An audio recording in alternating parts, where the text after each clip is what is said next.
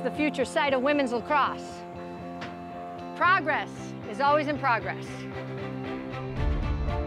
I want to be a head coach that's going to let the girls develop and learn, who they are. I want them to believe in themselves. I want them to believe in me. Women's lacrosse is growing, so in the last 4 years, they've been able to build 2 professional leagues. I did get to play for the Boston Storm, and then playing nationally for Team Canada, and now coaching Team Canada U19. Really excited about Emily Boissonneault, our new head women's lacrosse coach. She's dynamic. She's very confidently rattled off the ACC teams that she's beat.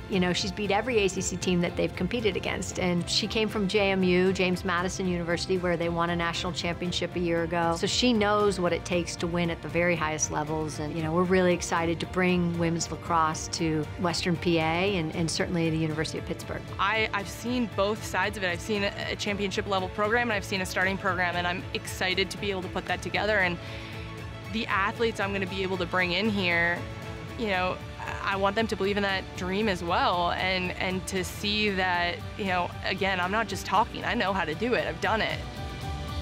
And we have the academics and the athletics. Can't sell it enough. Pitt just has it all.